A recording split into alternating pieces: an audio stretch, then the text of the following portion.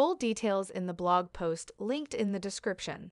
The blog post will be kept up to date with any new details that appear. Unfortunately, the most likely reason why your TV has dead pixels is that the pixel has broken.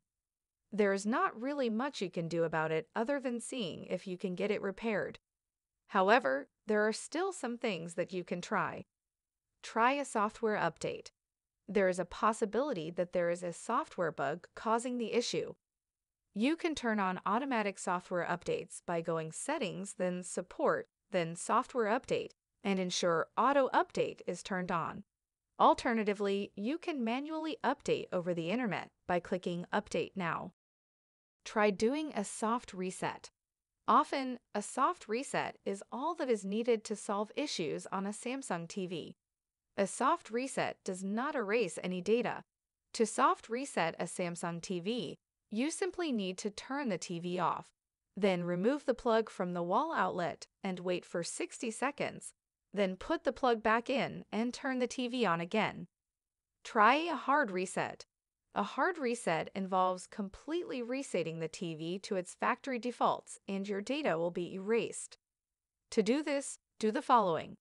Turn on the TV and press the Home button on the remote. Go to Settings, then click General, then click Reset. You must then enter a 4-digit PIN number, which is 0000 by default. Then click Yes to reset the TV. The TV will then turn off once it has finished resetting. You can now turn the TV back on and set it up again. Do a picture test. A picture test is a self-diagnostic process that allows the TV to identify the problem and find a suitable solution. To do this, do the following. Press the Settings button, go to Support, go to Device Care, go to Self-Diagnosis, then click Picture Test. Try taking a look at the comments. I will add any new details that are found to the blog post linked in the description.